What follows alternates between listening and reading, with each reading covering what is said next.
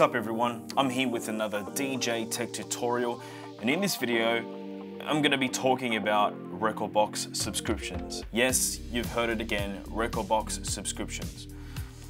I'm not sure if everyone gets the message, but I've made videos about it and I don't expect every Pioneer DJ user to come across my videos, and there's probably many others. I'm not the only one who does these things. So I want to answer just a few questions to give you guys some clarification, to give you guys peace of mind, so that way you're not running around in the dark. How and where can I put the license key I received with the DDJ400? What do I get when I input this? So obviously they get this license key in this little card. They download the latest the latest version of Rekordbox, which is version 6, and so what do I put my license key? Because as you can see, usually in the other versions of Rekordbox, there's a license thing over here. Well, I want to tell you guys that you don't use the license key for version 6. With version 6, it's a hardware unlock. This is how you find out if your controller is hardware unlocks Rekordbox. If you have a DDJ400, just like I do have here,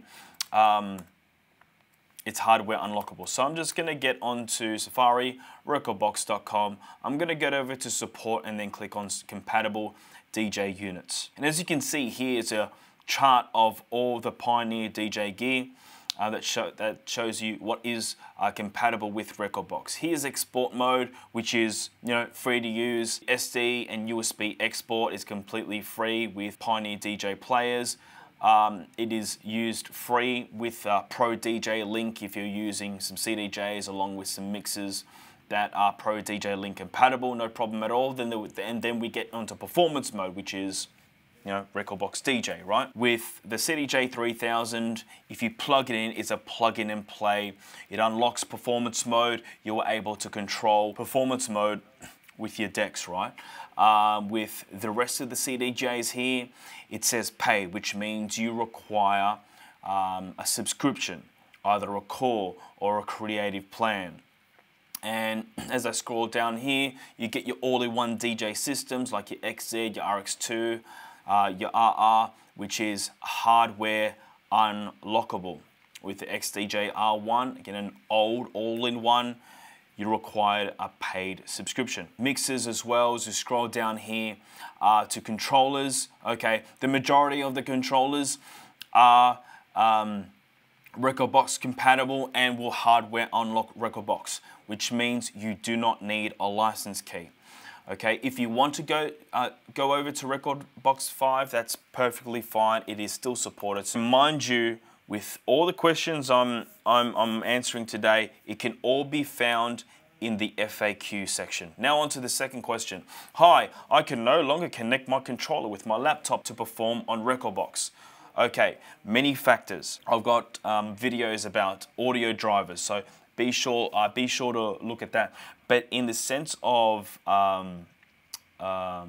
license keys and such, so for example, if you've got a DJ controller that is a DDJ-SB2, SX, SZ, you need to subscribe to a plan in order to use it with Rekordbox in performance mode. Going through to that compatible sheet right over here. Okay, as you can see, the SX requires a paid subscription. All right, so that answers that. I purchased a subscription in the belief that it will provide me with a license key to access controller functions. All right, so what are the two plans?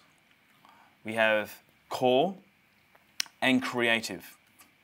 Okay, core and creative, and you'll go through this by yourself in the differences between those two. But if you have a controller that needs a subscription in order to work with Rekordbox mode, it doesn't come with a license key, yeah?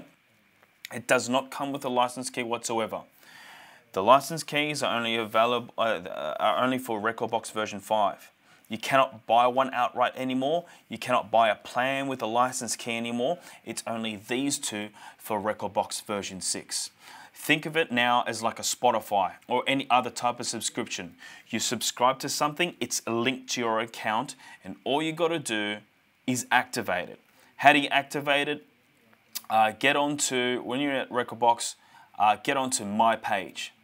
Okay, it will pop up a window with information, plan, library sync, and Kuvo. Click onto plan. And it should populate with your plan in order for you to activate it with a flick of a switch.